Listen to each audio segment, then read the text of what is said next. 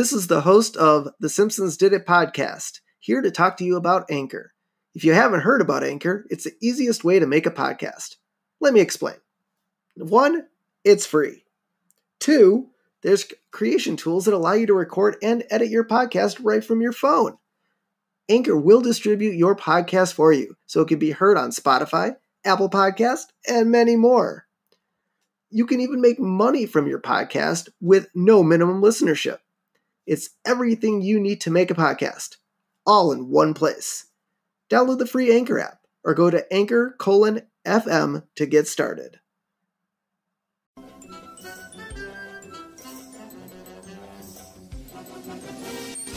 Hello and welcome to another episode of The Simpsons Did It. I'm your host, Steven Sklansky. And I am your co-host, Robert Skolansky. Yay, we made it. Episode 7. Yeah. Lucky Almost done with stuff. just about halfway through the first season.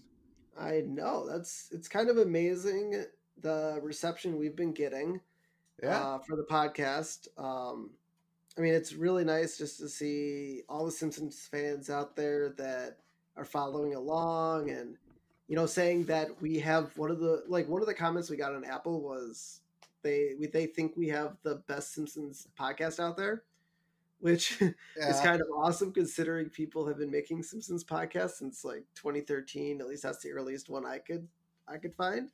Yeah, that's pretty good. Yeah, good. I mean, I don't toot your own horn about our product or anything, but yeah, we finally broke. I mean, by the time this episode airs, we'll probably have way more than that. But at the time of this recording, we have 50 followers on Facebook and 60 on Instagram.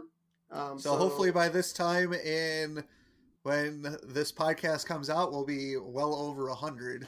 Yeah, which would be really awesome. We got 15 subscribers on the podcast, but that's only on what our hosting site can actually see. Okay. At the end of the podcast, we'll tell you where you can find us, which is almost pretty much everywhere now. Yep. But we'll let you know where you can hear us if you're listening to us on a specific app right now.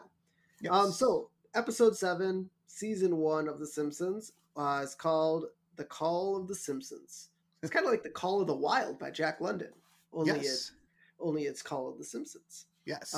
Its air date, February 18th, 1990. And to give you a quick recap, the Simpsons RV goes over a cliff, and Homer and Bart go for help and get lost, and then they also lose their clothes. Which I do want to talk about when we get to that part, because it's so weird. It's so very, very interesting. All right. One of the things I noted, because in the open, when they pushed in the school, there's a building on the left side, and I never could tell what it said. And this episode, it was a lot clearer to see what it said. And so apparently one of the buildings that you see in the opening credits is called Semi-Painless Dentistry. Ooh. And is that on the flyover as you come into the school? Yeah. So I was like, I mean, yeah, I guess most of the time when you go to the dentist, it's going to be semi-painless. But if, you're not taking care of your mouth, it's going to be really painful. Yeah. So we'll actually, it'd be kind of interesting to see if that building changes as the years go on as well. That's kind of the other reason I wanted to note that, is because does it change or does it stay the same the entire time? Yep. I mean, I feel like in these newer seasons, the flyover to the school is a lot different because there's other things going on. Yes. And sometimes there's not even a flyover of this to the school. So yeah, we'll have to see. So chalkboard, Bart must have been bored in class because he will not draw naked ladies in class anymore. He's in 4th grade. Like, I know. And I mean, the only thing I could think of is he happened to get a look at the Play Dude from the previous episode. Yeah. That's the only thing I could possibly think of.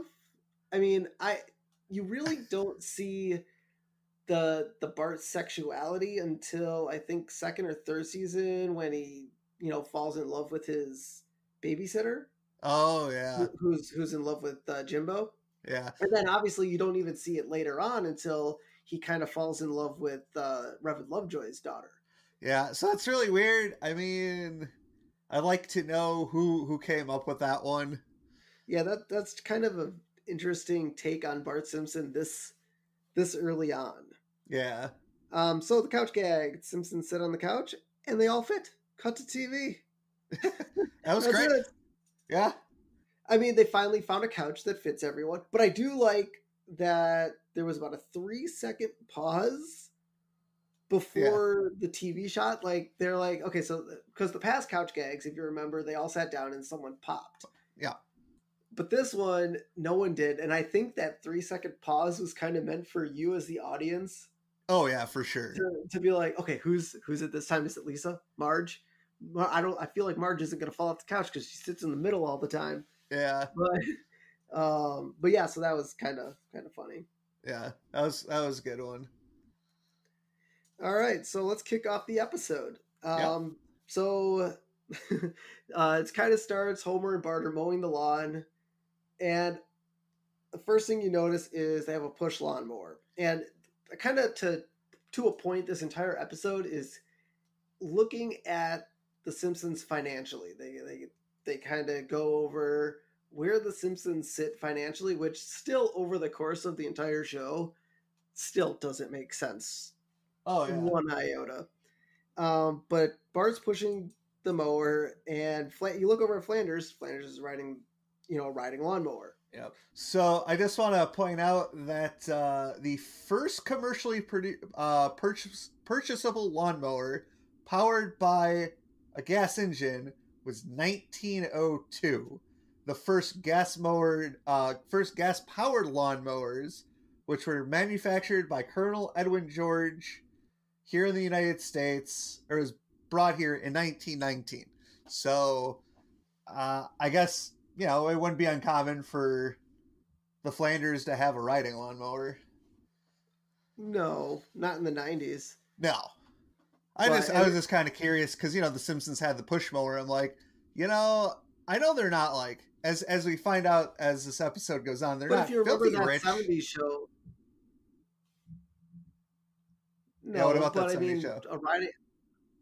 That 70s show, I believe the Eric and Red and those guys, they had a gas mower. Oh yeah. I don't feel like they. So they were dirt poor because they lived in quote unquote Racine, Wisconsin, also known as Point Place in the show. But as we find out during this episode and like previous episodes, it's not like they're dirt poor. Like I feel like they could afford a gas lawnmower, but clearly they didn't buy one. They have a push mower. Yeah, and I do like the fact that when Flanders is over or the riding, you see Rod or Todd riding it. There is, because of the artwork, and even the artwork when in the very first episode, Simpsons had open fire, you don't know which kid it is. Like the artwork, the way it was drawn, they're not a common place. So I don't know if the writers were thinking, does Flanders have 2 kids? Yeah, I feel like this is, it was so early on. It's only the 7th episode. Maybe they didn't want to give them 2 kids right away because maybe they're like, all right, we might not do like as many seasons as they've done. Maybe they thought they'd do 2 or 3, so they just limit. And then, it'd be kind of interesting to see when you first see both boys. Yep. And the other thing I noticed is that I don't know if that he would be old enough to use a riding lawnmower because I'm guessing he's around Bart's age of 10. And I don't know if I trust my 10-year-old on a riding lawnmower. Neither of us really started mowing the lawn until we were like 12 or 13. Yep, and that was still a push mower. I don't know. I'm guessing it's not illegal to ride a riding lawnmower without a driver's license, obviously, but you probably want to be around the age of knowing how to handle that type of equipment. Yeah. But then, so here's kind of where you get into the finances. So Ned Flanders only makes $27 a week more than Homer. Yeah. So, but then Ned makes it far better for use of his credit. So since I don't think the Simpsons have a credit card, or maybe they Maybe they do. I'm not sure, but I mean, they clearly, as we'll find out later on, their credit is not the greatest. And I know, like, so when they went to go see Marvin Monroe, they had to like scrape every penny together to go see it, and they had to pawn off a TV. So, what are they spending all their money on? well, Like, yeah. I mean, $27 isn't. I mean, that's pennies. I mean, oh in yeah, the grand scheme of a full paycheck, yeah, $27 is pennies. So and especially in 1990, I mean, $27 will get you a lot. yeah, I mean, if you look around the Simpsons house, they don't have a lot of nice stuff. I mean, It's it's all kind of plain. exactly. It kind of makes you wonder what the Simpsons are actually spending their money on. Maybe they're just getting really expensive food. Well, Like also, they're but we getting name also brand know stuff. Marge. We also know Marge doesn't work. So Oh, right. Well, I you don't have think Homer supporting a family of five. five, plus the plus Grandpa Simpson's in a home, which that can't be cheap. Yeah. So I I guess mean, I'm assuming Maud doesn't work though. I mean, I think she was just like a churchy, like she maybe helped out at the church. I think she must have been a stay-at-home mom yeah, too. But then again, I mean, at this point, we don't technically know that Ned owns the Leftorium, but my assumption would be is that's where he's working. yeah, And I guess left-handed people are shopping like crazy now because, as you learn in the future, there's no Leftorium anymore. yes, All right, so after that, the RV pulls in, and Homer kind of gets really jealous. Oh, they have an RV, and super Homer's nice. super nice. So Homer's like, okay, I want to go get the best RV. So they head over to the RV shop. The sign entering the car lot: we'd rather make a friend than a profit. Which, come on, you go if you're going to a used RV lot, they're really gonna try to sell you. Well, I Like, don't think it was a used RV lot. I think it was well, just an an RV RV lot. lot. But I mean, you're going to buy something. A salesman in any day and age is going to do their best to be friends with you to take your money. Yes, exactly. All right. So what does Homer look for in an RV? The Are you ultimate. asking me or? I was going to ask you to kind of segue, but Oh, well, so the salesman takes him to the ultimate behemoth RV. Like, this thing is, I mean, I think this RV might be you know, as big as a house, maybe like a small house. So in this ultimate behemoth RV, it is 2 stories high with a fireplace, a full kitchen, 4 deep fryers, one for each part of the chicken, because clearly the salesman knows Homer is a glutton. A big screen television set, its own satellite, the Vanstar 1 satellite, orbiting the planet. yep. So when did the first portable satellite dish come out? I'm So, curious. so this is a future prediction alert here for this. And this is the first one, season 1, episode 7. From what I could tell of all the episodes we've done so far, Yeah. this is numero uno. So the first portable satellite dish for RVs and cars did not happen until 1996. And They were that's just too 6 years, big. man. That's Yep, a good time gap. I yep. mean, I'm sure RVs have been around for a while, so I can't. I mean, yes, they most likely predicted the future on this, but I think it was something foreseeable, just because I think in the 1990s, everybody had a television set, everybody watched TV. I think it was just a matter of time before RVs got a satellite dish. Yeah, I mean, but satellites were bigger in the night. I mean, they were huge. That's true. That's true. It was more of a size thing, and the portable ones. I mean, I personally didn't get my first look at a portable one until probably 2005. So, I mean, they might have been available in 1996, but I'm guessing they definitely weren't cheap in 1996. Oh God, They're probably no. still horribly expensive. I mean, the ones in like 2005, 2007, the ones that I started seeing were from like Dish Network, and you could get those for your cabin, up north, or for your RV or something like that, just to have something portable and you can watch with your. I mean, even these portable ones in the early 2000s, you could take out on like a fishing boat, plug into a Yeah. TV and watch on your boat while you fish, or in your ice house out on a lake. So Yeah. very first prediction alert from The Simpsons. So, and then after that, they, the salesman's like, all right, well, let's see if we can get you into this bad boy. And he takes him to the office. And I love the fact that the first sign you see in the credit office is bankruptcy, schmakegruptcy.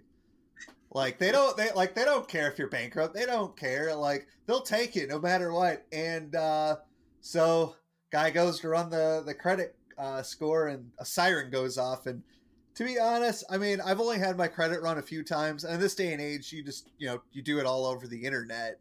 I don't know if that was really a thing in the 90s. So if we have some older listeners out there. No, it's not. It was a joke. I know. Come on. And so Homer's like, is that a good siren? And the guy's like, have you ever known to be a siren to be good? So clearly bad credit. He takes him to really beat up RV, and he pawns it off on Homer because he's like, oh, see that guy over there? He just called me this morning about it. Clearly using salesman tactics. So Homer, instead of conferring with Marge, buys a really bad RV, and they decide to go camping. And where'd he get the money for that one? If his credits, I mean, how bad could it be that that they don't care if you're bankrupt and have no money to buy an RV? That even getting that one. To be fair, that RV was so dilapidated. I just gave it to him. They probably were just like, for $100, we'll give you this RV. Like, I mean, that thing was just awful. So yeah, family camping. We never went family camping. No, but we did do. I mean, we were both part of the Boy Scouts, and we also went to summer camp. So I mean, we did our fair. Camping.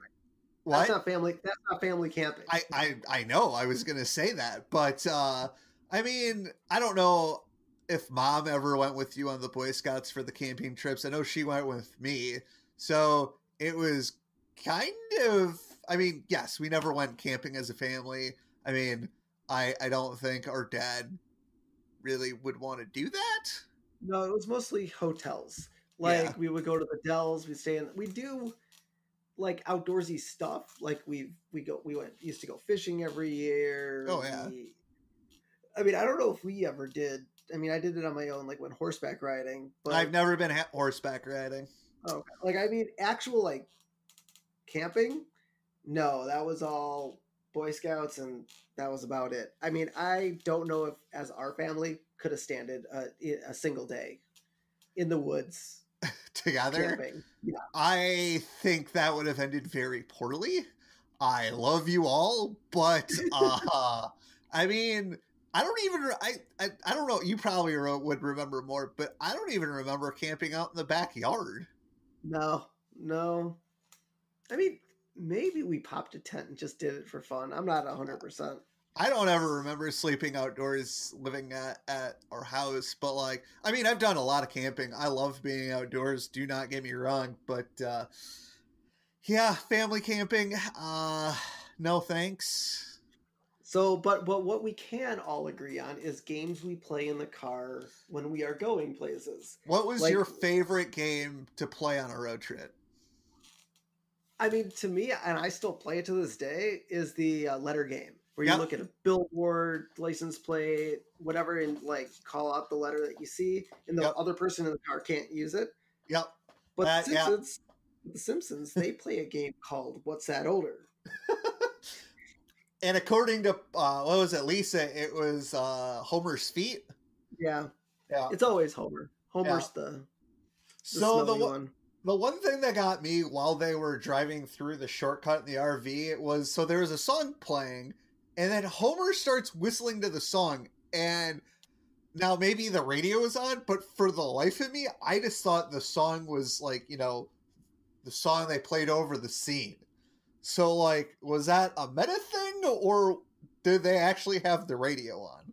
No, I don't think they had the radio on in the car. So Homer was singing to the song playing over the scene. Yep. That's weird and very meta. Yes. I mean, maybe it's like Homer's internal Song? song or theme Maybe. song.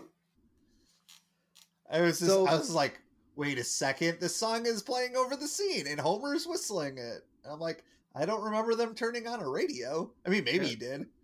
So for how crappy this RV was, they can drive it anywhere. Yep. Straight through the woods, through a river, off a cliff. It was amphibious. It was an amphibious RV. And Marge was like, Homer, I can feel the water around my feet. It's okay. It'll be fine. My question is, though, how deep was that river then?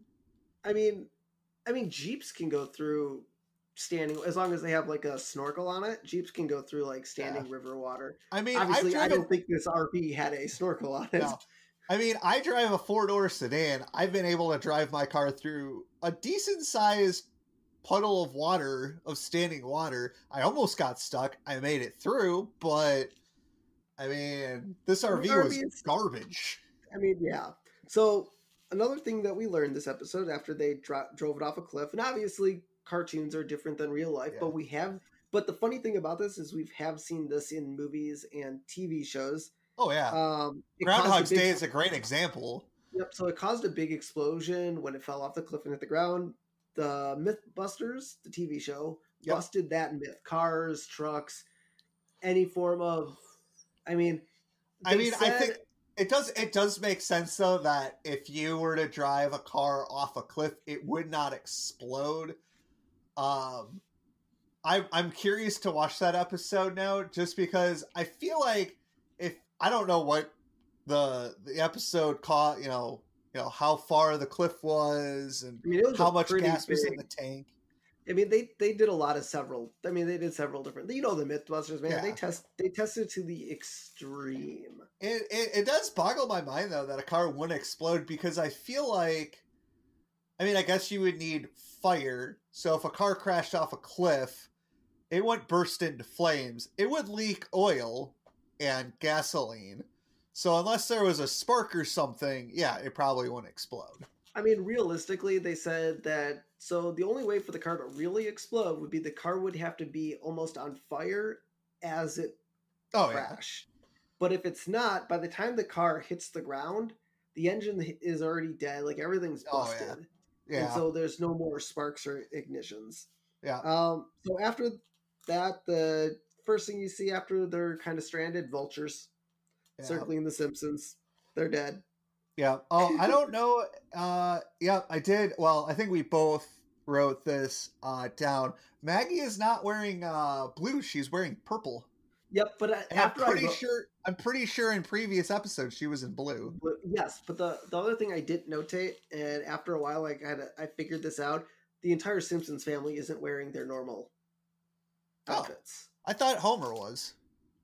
His shirt was a little bit different. Oh. And Marge was wearing more of a like camping style, like that's I don't think true. It was flannel, but so I think all of them changed. But Maggie is kind of a weird situation. Yeah, but I mean, maybe that was just an animation mistake. Maybe they just drew her purple, or maybe purple is her camping clothes. Who knows? Yes, purple is her camping clothes. So this is also the first episode of Homer falling off a cliff. Yep. Bart does go too, but as we know in future episodes, Homer does take a lot of falls off cliffs and mountains and stuff. I know it's a cartoon, but how does he survive everything? Very carefully. He falls with style. Yes, falls in a way that it won't kill him, but just break all the bones in his body. Yep. So after Bart and Homer fall off the cliff, well, so let's backtrack a little bit. So Marge and Lisa don't know anything about camping. Homer builds a horrible shanty house. Yeah. But they're like, okay, we're going to go search for help. And then Maggie follows. And I love how Lisa's like, should Maggie be going with them? And Marge is like, well, Homer's an experienced outdoorsman. They'll be fine. And then, but I don't think Bart and Homer knew that Maggie was actually. No, because they were walking through the woods. Maggie snuck up on them. They freaked out, which caused them to go into the river and fall off the cliff. And then Bear approaches Maggie and takes Maggie. Maggie gives the bear a pacifier, and they go back to the bear's cave. Yep. So apparently, as we'll get into later a little bit, bears in this episode are really smart. And they're really smart in The Simpsons, apparently. Oh, But yes. we'll get into that. We'll get into that in a little bit. So after that, Bart and Homer, they fall off the cliff, and they fall off the cliff and lose all their clothes. How do you lose all your clothes? I mean, I guess if you hit a bunch of rocks, but then you'd be dead. Like, I've jumped into a lake with all my clothes on. Now, granted, I didn't fall 50 feet into a lake, but, like, I've seen people cliff dive into lakes and they keep all their clothes on.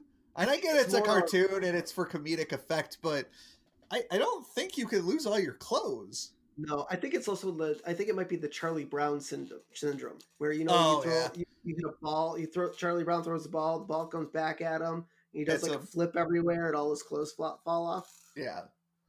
Yeah. So I love the fact that Homer is like, "You're naked, Bart," and Bart is like, "Yeah, so are you." Well, and then Homer teaches them how to put on leaves with mud and like that. I don't know if that would actually work. Maybe. Yeah, it worked in the Bible.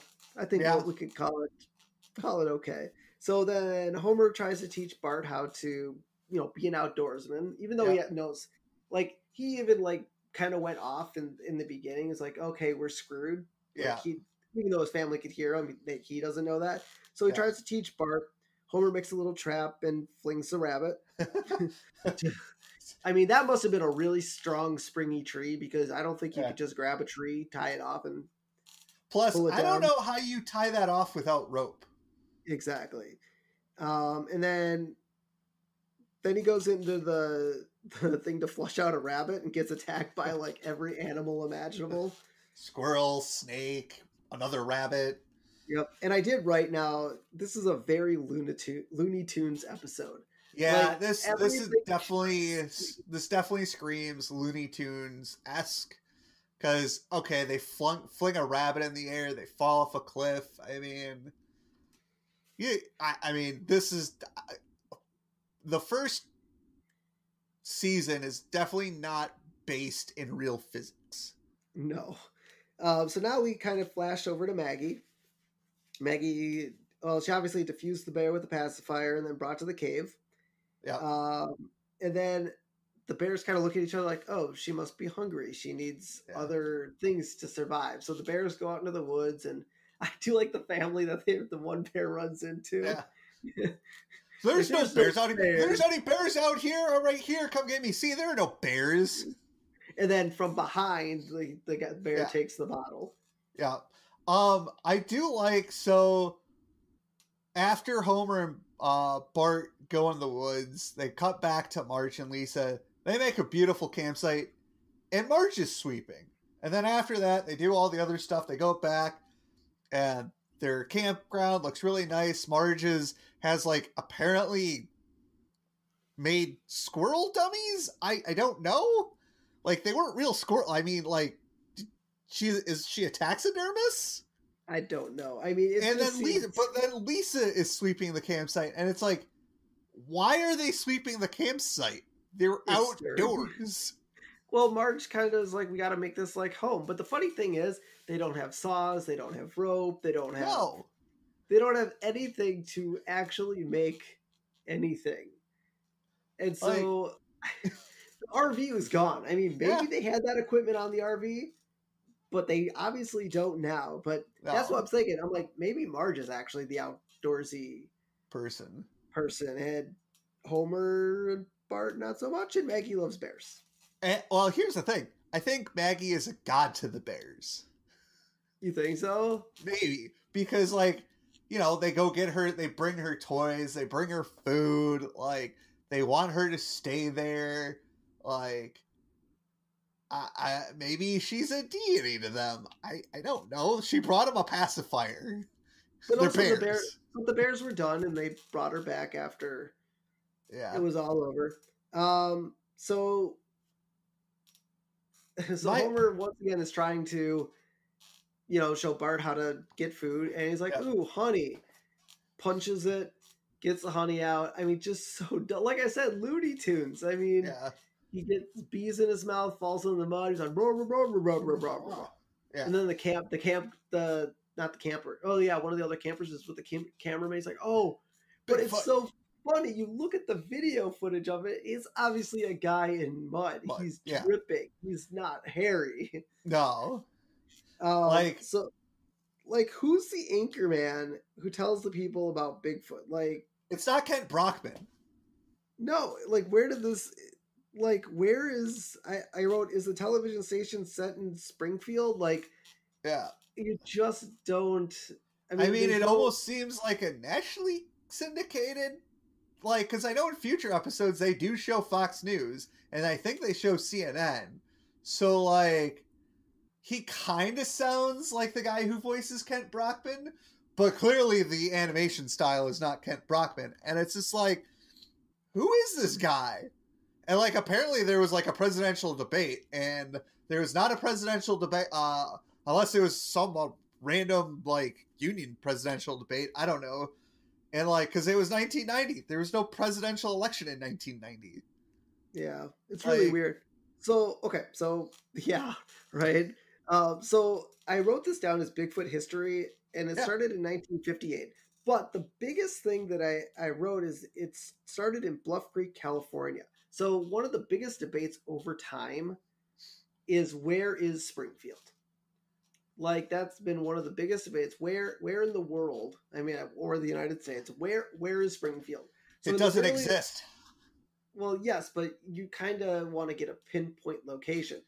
But so here's the problem with that, because there's an episode way down the line where they stand in the 5 corners of the United States, where they stand in 5 states. You can't do that in real life. No, Springfield is a non-existent place in the United States.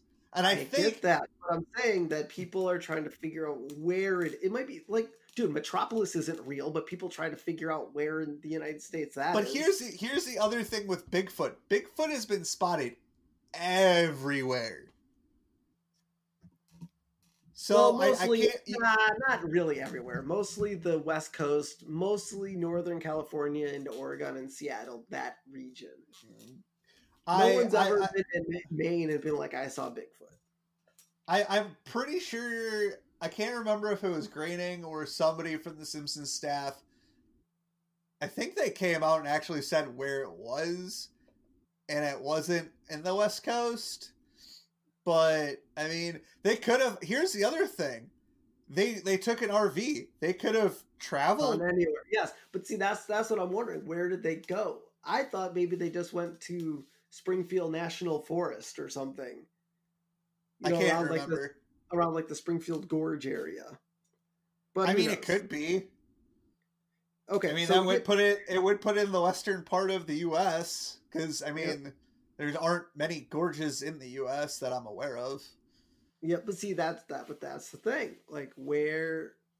So that might be West Coast. Maybe we'll dig deeper in that. Okay, so now we get to the newspaper headlines after... So they're interviewing Marge on, what... she married Bigfoot, what he likes. So the headlines were, I married Bigfoot. Yep. Bigfoot's wife pleads, call him Homer. And the Bigfoot diet, pork chops aplenty. And I do like the fact that they obviously just no one gets it. Like, yes, there was the video footage, but no one understands. And then, completely after that, they wash Homer off. He's sitting in a glass case. He's obviously human. Bigfoot is furry. Come on. I mean, it just seems... So apparently, according to this episode, Dr. Marvin Monroe is the head scientist of this panel, which is weird because he's a psychiatrist, not a zoologist. Yes, so exactly. I like how he's like, oh yeah, this is definitely Bigfoot, and other guy's like, no, this is not Bigfoot. And clearly it's not Bigfoot, it's Homer. Like, you look at as you said before, you look at the video footage, it's clearly a guy in mud. But Marvin Monroe has met Homer. He has seen him face to face. Yeah. They don't see how he did not. It's kind of like the Bart the General episode where Homer was looking in the tree and didn't notice that it was Grandpa. It's like maybe the entire city of Springfield is drinking too much nuclear power plant water. They're just bad eyesight. Bad eyesight. They're gone. Yeah. To close out the episode, we see Homer sleeping on the left once again. Yeah. With Marge. Yeah. So, closing thoughts on the episode? I thought it was a pretty good episode. It definitely showed, now that we're talking about this, it definitely shows that, you know what, women can do whatever men can do. And sometimes, that's being outdoorsy, because Lisa and Marge clearly knew how to be campers and Homer and Bart clearly didn't. So I don't know if that was intended that way, but it might have been a it's not as hard as it looks thing. Yeah. And Marge and Lisa made it really easy. I mean, I guess I really can't say what the idea behind that was. Yeah. But that was pretty interesting. All the classic pratfalls, RV off the cliff, Homer flinging a rabbit. I mean, it was a good episode. Not one of their best. It did flow well. Again, it shows Homer is an idiot. He doesn't trust his wife to help make decisions. Very 90-esque, episode. Didn't hate it. Didn't love it. I will give it a 3. Don't have a cow, man. Okay. What I was going to say before you interrupted me is we have a scale. Oh. That maybe the people would like to hear before we... I mean, I know we started this a few episodes ago with the whole list, but just in case people are catching up, number one, we rated on a scale of 1 to 5, 1 being a doe, 3 being and everything's coming up Millhouse, and in the middle 5. You said 3. 5. Sorry, 5. And then in the middle we got 2 Eat My Shorts, 3 Don't Have a Cow Man, and 4 Sprinkles. So I give it a 3. Don't Have a Cow Man. It's a good episode. Clearly there's some issues with them not realizing, and I get it, people like to claim they saw Bigfoot, and it's usually just a guy in a costume or just, blur stuff. I do like the meme though, or comedian once said, what if it's not the camera that's blurry? What if Bigfoot himself is blurry? Yeah, but the funny thing was the footage was perfect. It was spot on. And it clearly looked like a guy. And so people are like, oh, it's Bigfoot. So, take it or leave it. I'll give it a Don't Have a Cow, man. All right, I'm with you on that. Pretty much the same reasons. The only saving grace, I think, for the episode is you do learn a little bit more about the Simpsons' financial status. Yeah.